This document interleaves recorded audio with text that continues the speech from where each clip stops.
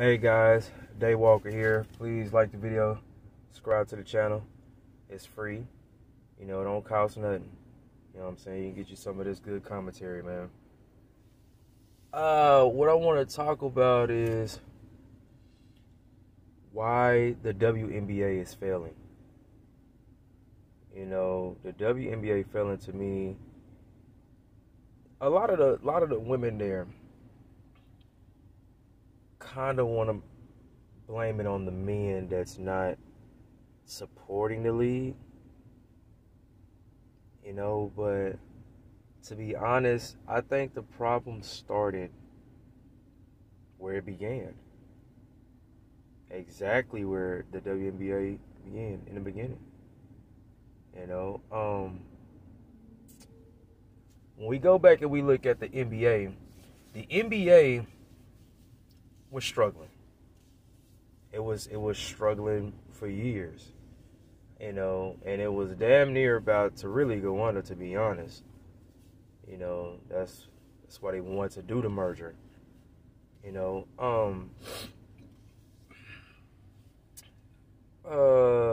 Bird and Magic rivals kept the NBA alive. They're very important. And then Michael Jordan took it to new heights. But it wasn't till David Stern got with Michael Jordan and was like, this is what we about to do. You know, and now you see the NBA is a strong powerhouse now. Can't be stopped. The thing is, when something is being laid out for you to follow, and you choose to take a different path, well, the employees have to look at, okay, well, where does this blame come from? It's not the guys. The guys showed you this is exactly how you do it, but you didn't follow it. So you guys play basketball, so it's not your fault. So who is the leader? It starts with the commissioner, Val Ackerman. I don't know if she was like, okay, I want to take a different approach. You know, I don't want to follow that. But you follow what works. Listen. This is how it's supposed to be. You got shiny pieces. But you always got to have that one above all. You got to have that one leader. And I'm not talking about in the NBA as a business, yes, but also your product. Your product is the talented players. So what David Stern did was, okay, Jordan, you're the one above all. That's it. That's you. Barkley, you're a shiny piece. Jalen Rose, you're a shiny piece. Isaiah Thomas, you're a shiny piece. Kobe, you're a shiny. Like, everybody are shiny pieces that help with this business, but we have the one above all. Now, here's the thing. This is where I really believe that it's her doing. It's Val Ackerman's fault, because you had that. You had that, and you chose to take a different route. Give you an example. You had your Shaquille O'Neal and Lisa Leslie. The first woman to ever do it. To ever dunk in the NBA. Lisa Leslie. So you had your Shaq. You had your Patrick Ewing and Rebecca Lobo. Very talented player, good footwork. You know what I'm saying? Knows where the glass is at. She knew how to handle her opponents. You had your Scottie Pippen and Cheryl Swoops. Good all-around player that knew how to get boards, play very good defense, assist with it. You had that. And you had your one above all. The 4-time in a row champ. The first regular season MVP. The 4-time finals MVP. 3-time scoring champion. I believe that is in a row. I could be wrong, but I believe that's in a row. And Cynthia Cooper. And you did not promote it exactly how the NBA did. That's your fault. That's Val's fault. But instead of the women going to say, okay, this was not handled right by the people that's internal, not the people outside.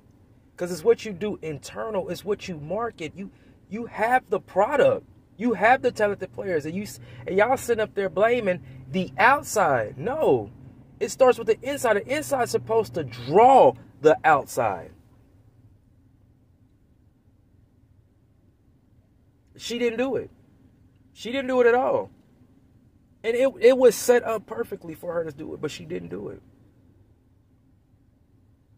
I don't know if that you want to look at players all equally and be like, okay, well, I believe the product may sell itself. If you don't promote the product, it's not going to sell. I'm sorry. There was one player that, listen, for the sake of the business, you have to have one player. The NFL taught you that as well. Come on now. Why do y'all think that the NFL and NBA gets more airtime than any other sport?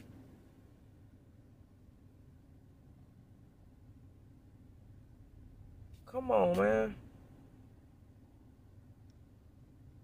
It's her fault. Like I said, it's her fault. And I feel like you just gotta scrap it. Now you gotta start evaluating your product. You gotta look at your most talented player, and then you gotta you gotta tell them, hey, look, we finna put the WNBA on your back. Okay, cool.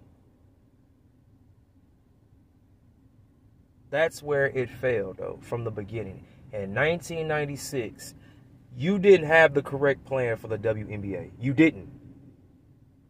I'm sorry, but you didn't. But that's what I want the WNBA players to look at, though.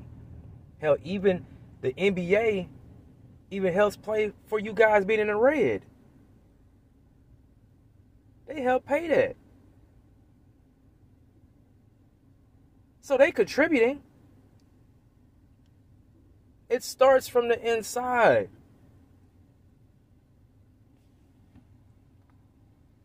Then you have this, I am much more than a dunk. But I'm like, come on, man. These guys' ability didn't just happen overnight. They was in the gym working hard. Working hard. I'm sorry, listen. If we got guys out here that's 5'7", I'm going to just say this, from 5'7" to 5'10" that can dunk.